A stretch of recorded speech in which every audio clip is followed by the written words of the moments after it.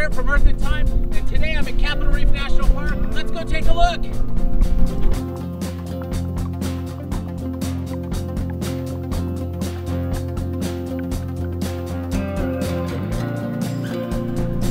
I have arrived at the visitor center for Capitol Reef National Park, and what I want to show you all is some of the spectacular scenery and talk about some of the geology that is behind me.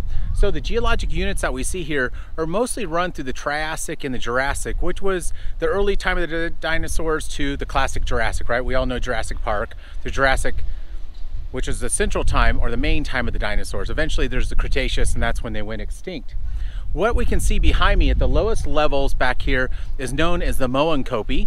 Above that, the colorful green that we see there is known as the Chin-Lee, and the Chin-Lee Formation is famous because that's what makes up Petrified Forest National Park as well. So this was a swampy environment. Dinosaurs were roaming around in these things during that time, and it gives it this very colorful appearance. Above that, you're going to go into what is known as the Wingate, and that's the big thick sandstone we see here within the park. And we'll see that in numerous places as we start touring here. Above that, there's a little bit of a before you get to the white topped sandstone, just below that, it's known as the Kayenta Formation, and the white topped sandstone that you can see, the very top up there, is known as the Navajo Sandstone, and that's also what makes up Zion National Park, which is very famous. Most people are familiar with it from there. So that's a little bit about the stratigraphy. Let's go ahead and head into the Capitol Reef Visitor Center. I like this, the stories rocks tell us. So as a geologist, I always think of myself as a combination of Sherlock Holmes and as a storyteller, because I'm always trying to put together what actually happened here and how do I explain that to others. Hence, I make these videos. Here's a display of some of the rocks, and you can actually come up and touch them. So here's the Chin-Lee Formation, which we talked about, which was the very colorful and variegated slope formers that we saw. Then the Wingate Sandstone, which are the big cliffs that make up most of Capitol Reef National Park, and you can actually come in here and feel what these different types of material feel like.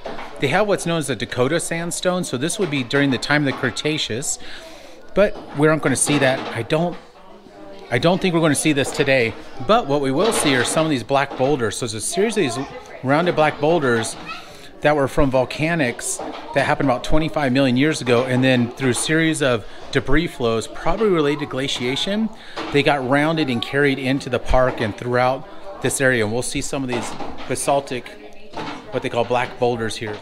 So as far as geology goes, I think this visitor center has outdone itself. It shows geological layers, and if you remember, we talked about the idea of superposition. The oldest layers are going to be at the bottom with the youngest on top, just like if you're going to make a cake, right? You put the bottom layer here and then you build up from there.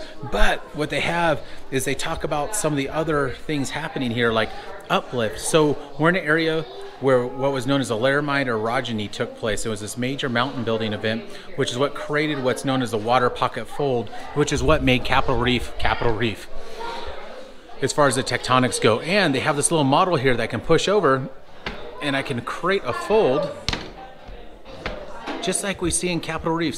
So originally the layers were deposited horizontally, and then there was a fault at depth that pushed up and created a fold in the Earth's surface, and that's what gives us Capitol Reef. Really cool to see this. Other things that helped create Capitol Reef was faulting, and this is kind of heavy. Oh, I gotta be strong for this one. But faulting, and it's actually known as a reverse fault.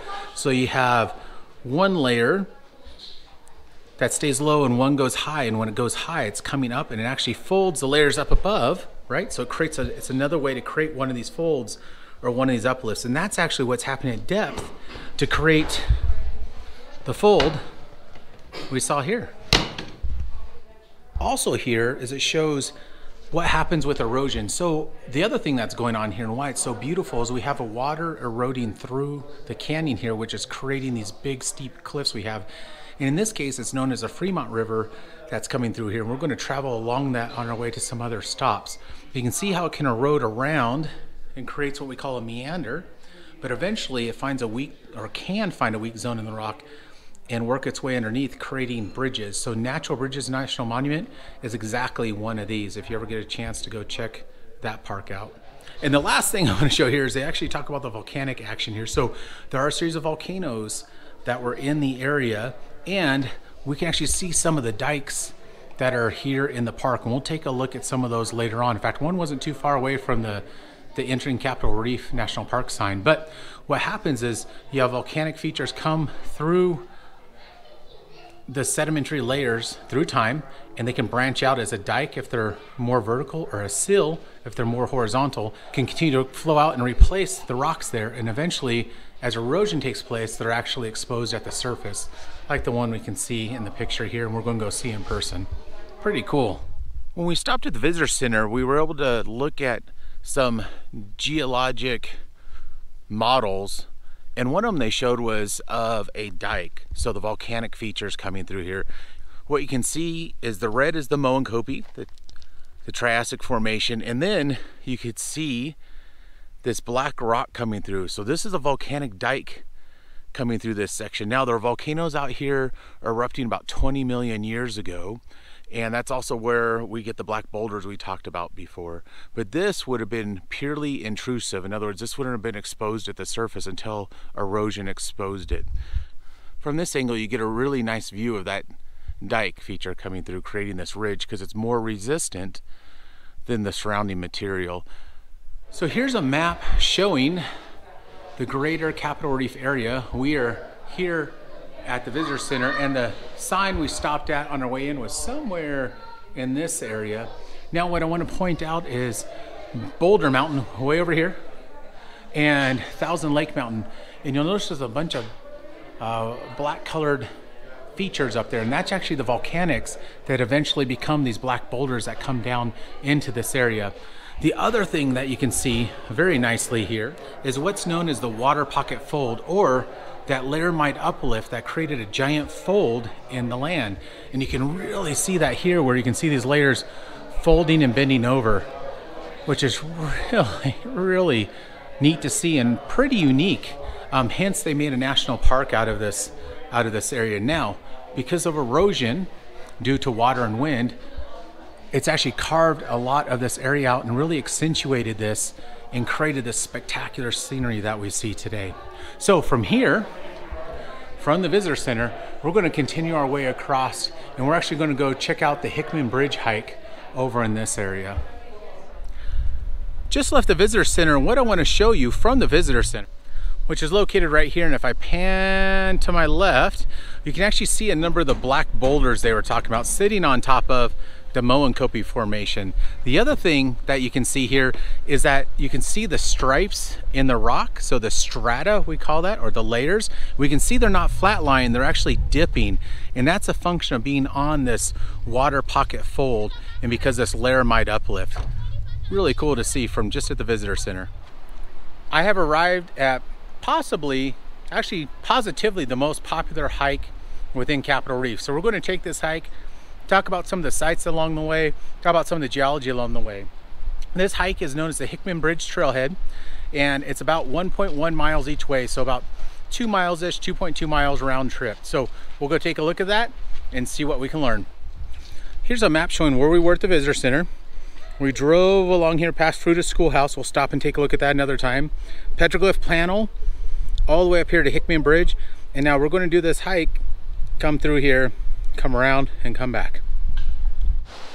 Okay, as we first start heading out on the trail, we can see what's known as the Fremont River, and this is the main river through this section and through Capitol Reef, and what's really helped shape what we're seeing here in the cliff faces. The other thing I want to point out here is a little bit about the geology and the stratigraphy, and that is we're in what's known as the Wingate Sandstone up here, and then we're going to go into the Kanta Sandstone all the way, if you can see in the background, the white back there, to the Navajo Sandstone. So as I start heading up Hickman Bridge Trail, I want to make a slight correction. I think I'm actually in the Kanta, which sits right below the Navajo Sandstone. Although there's a transition between the Wingate and Kanta, I'm not exactly sure where that's at. I think I'm now in that section, and you get a beautiful view of what's known as Capitol Dome. So Capitol Dome is where Capitol Reef gets its name. The Capitol, because they have the Navajo Sandstone weathers, which I mentioned in the visitor center, and the reef part, because the water pocket fold was so hard to get across for the settlers and pioneers that they thought of it like a reef for a ship in the ocean that you can't get around or over. So hence the name Capitol Reef. All right, let's keep working our way up the trail. Here's a nice view of the black boulder strewn fields. And these boulders, again, were transported here through a combination of glaciers and water. And those subsequent actions actually helped around them. Now, these are an andesite, and if I get up close to one, you can actually see the vesicles, or the vesiculated nature of this, or basically the air holes where the bubbles were coming out of the lava. So pretty cool to see that. It's hard not to stop about every 3 feet here and just take a look at the view, because it is absolutely stunning. And there's very few places I've been that are as beautiful as this. Hence, this is one of my favorite, maybe my favorite national park right now. So as we're hiking up this trail, one thing that's interesting, there's a lot more going on as far as modern erosional processes here, other than just the river. And so what we can see across the way is a large rock fall.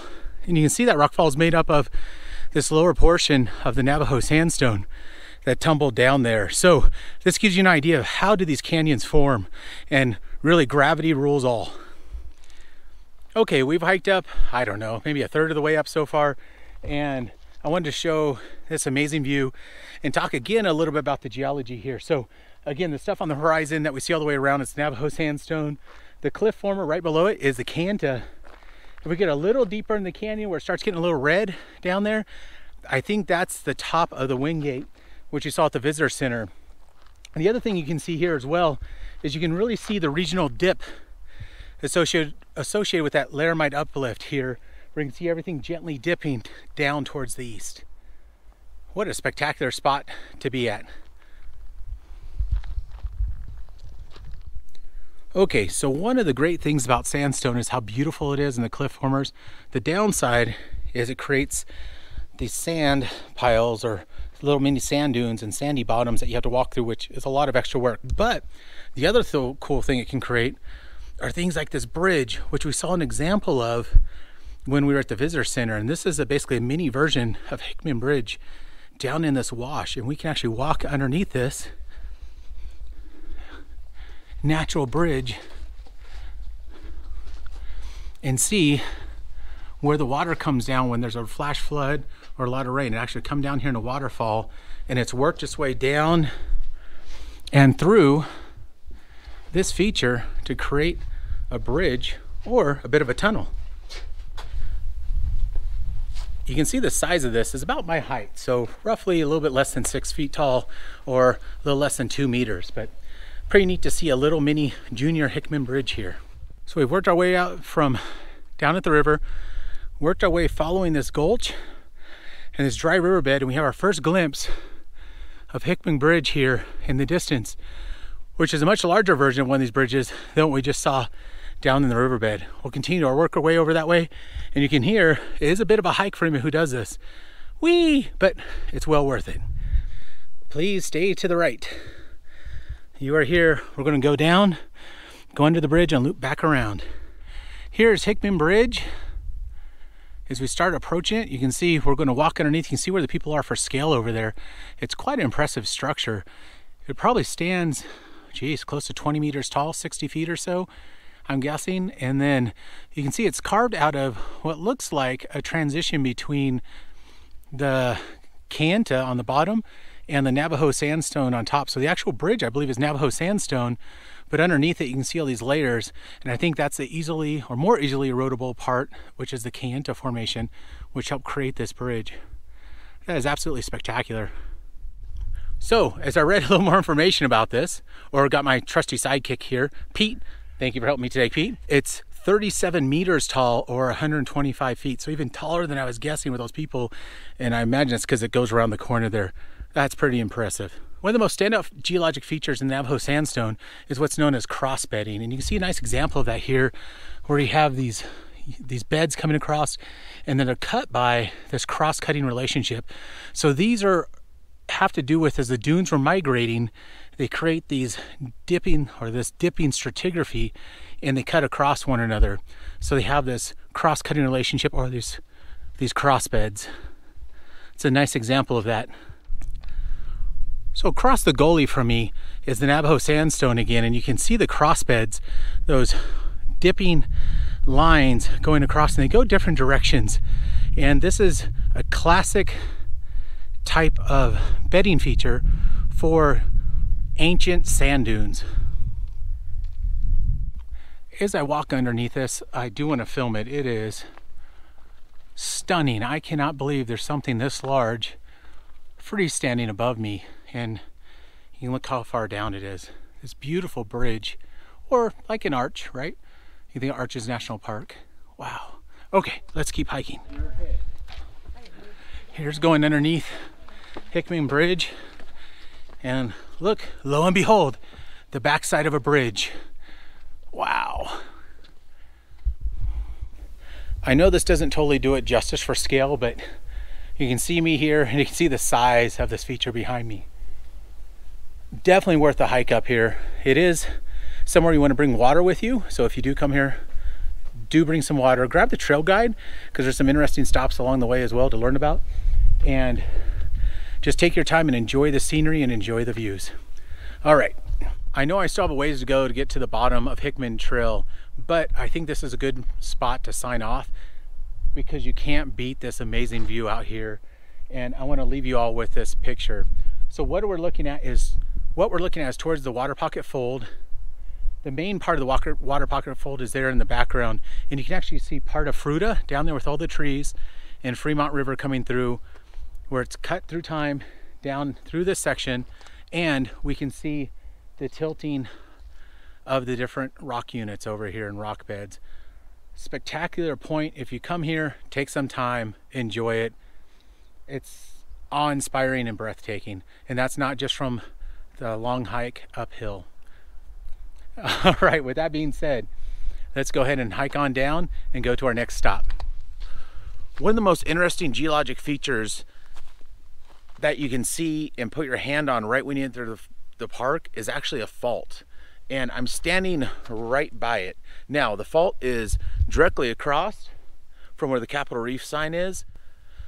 You can see this whitish unit on the one side and this red unit on the other. So this is the Chinle Formation, and this is the Moenkopi Formation, and there's a normal fault running right through this hillside here, and that's why you see this difference of color. Now, a normal fault means that this is younger than this, and it's been dropped down relative to it. So the fault plane would go something like this, and this side drop down relative to this one. So a neat place to stop and look at some pretty unusual geology. It's not very often you get to go up and see a fault this close or be able to put your hand on it. Really cool. From this angle, you can really see what we call the strike, or the direction of the fault, coming through the hill here, coming down through the hill here, and continuing on, where you can see a distinct difference between the white and the red. It's a nice place to come see a fault if you've never seen one. One of the more interesting cultural sites that are here is there's actually a wall with petroglyphs on it from the ancient Fremont people, which were the ancestors of the Hopi, the Pueblo, and the Paiute tribe.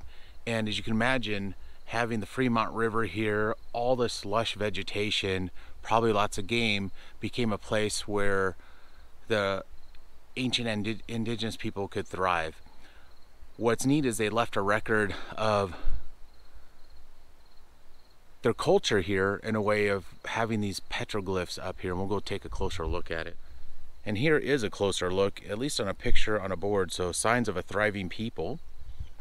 And you can see the petroglyphs that are on the walls here. And this marker talks about how long the ancestors of the Hopi, the Pueblo, Zuni, and the Paiute lived here. They were here from about 300 to 1300, sort of 1,000 years. The Fremont culture existed in this canyon and made this home. From this vantage point, you can see the Wingate sandstone, which is where the Fremont people carved their petroglyphs on. And you notice that there's a patina, what we call a patina, or desert varnish. So that allowed the indigenous people to carve off that patina, or that darker layer, to get to expose the lighter layer underneath it, which is why we can see those distinct differences where they actually carved their petroglyphs. So that's what makes the petroglyphs stand out, basically. And the reason we don't see petroglyphs everywhere was probably a combination of access. So you can imagine that there's probably been some erosion. It was probably easier to access those. Today it'd be very hard to get up to that ridge and to that area. And there had to be an area where you had some kind of patina that the indigenous people could carve through or chip away at, so you can see that contrast from the underlying layer of the rock. So a little bit of a tie between the geology and the petroglyphs here. There are two directions you can go to visit the petroglyphs. We went to the first one, which is a very short walk, maybe 100 feet, 20 to 30 meters. And then there's the longer walk, and I'm not sure how long this one's going to be, but they have this nice pathway and it goes over some of the swamp area, and you actually see there's flowers coming out. So we're here in July. Actually, today is the 4th of July. Happy 4th of July, everybody. And the flowers are just starting to come out in some of these areas. It's still been pretty chilly here. Definitely jacket weather in the mornings and evenings. As we approach the end of this walkway, we're going to see some more petroglyphs. They do have this sign about farming the Fremont River, and it talks about the Fremont indigenous culture here and the tools they used, and then the early Mormon settlers. And we're going to talk a little bit about the early Mormon settlers here and about the town of Fruita after this stop.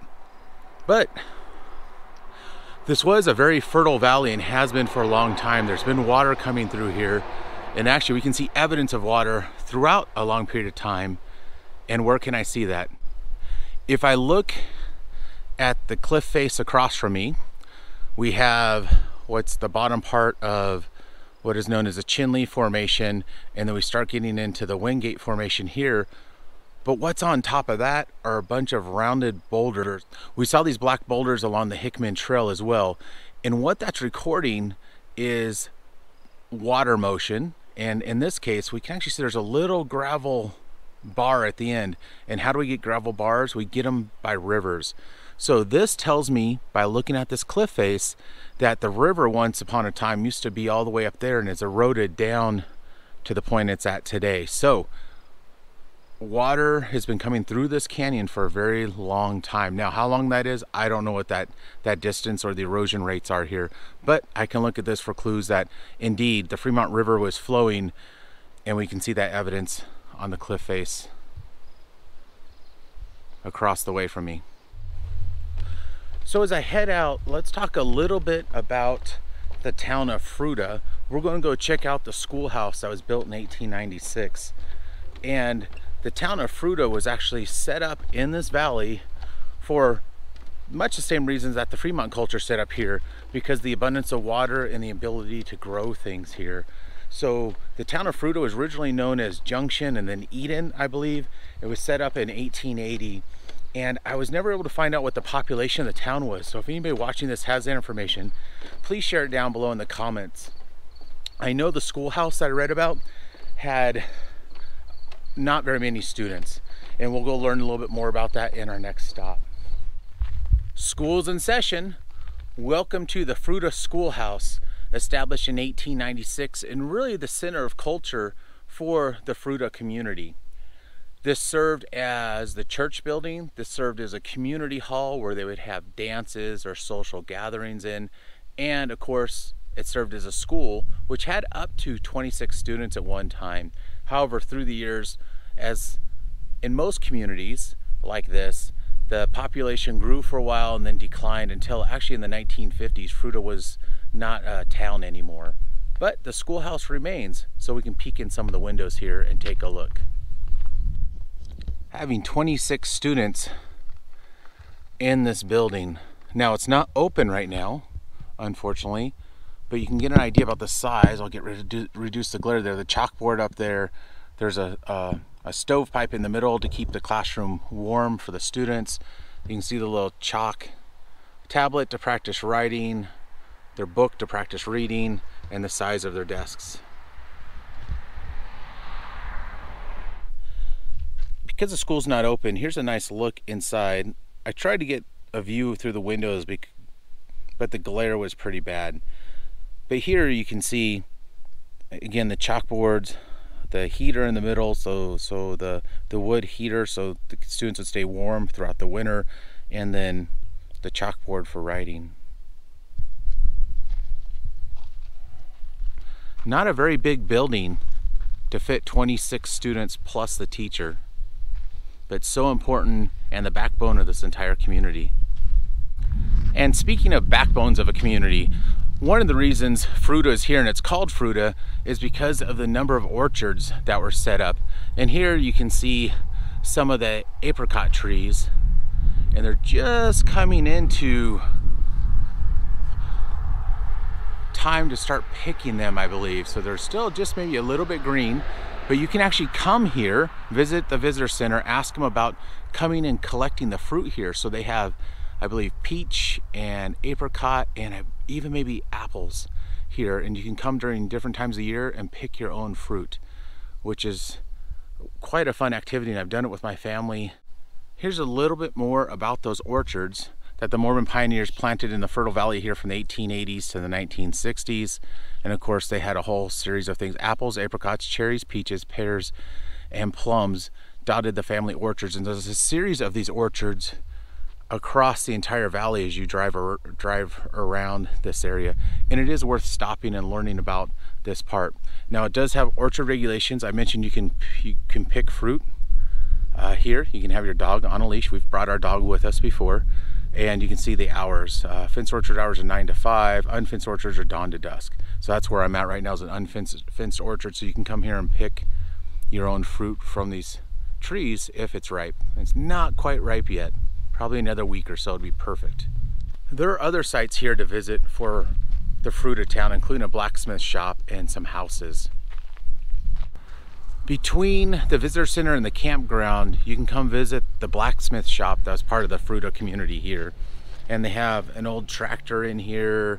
You can see the anvil and the furnace, and get an idea of what working out here would have been like for maintaining the equipment, the farm equipment that they had to use for both orchards as well as other fruits and vegetables they grew out here. And you have a nice view of another one of the big orchards over here. And this is one of the big orchards that I've gone into and picked apricots before, right over here, but it looks like it's closed. It's pretty early in the morning, so I think they open up at 9. And right now it's closed, but they also have another little center here where we've come to programs before, and I don't know if that's closed permanently or if that'll eventually come back. There's a lot of history to learn about here, about Fruita and the early Mormon settlers and the community that grew up around here. And they have a number of buildings to visit. I've already shown the schoolhouse, I showed the blacksmith shop, but you can also come here and take a tour of the Gifford House Museum and Store. It's open from 9 to 4:30. Unfortunately, it's not open while I'm here right now, but you can come here and take a tour of this home and get an idea of how some of the pioneers lived.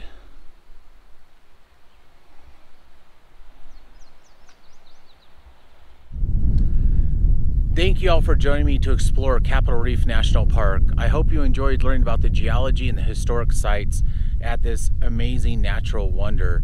It's probably one of the least visited national parks, which is also one of the things I really enjoy. Even on Hickman Trail, 4th of July weekend, there were very few people that we ran across going back and forth along the most popular trail here.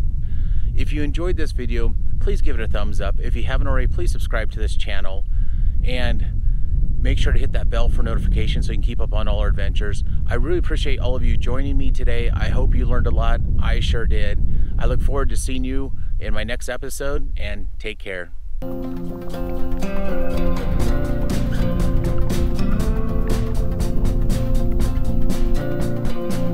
By far one of my favorite signs I've ever seen. Marmot Crossing.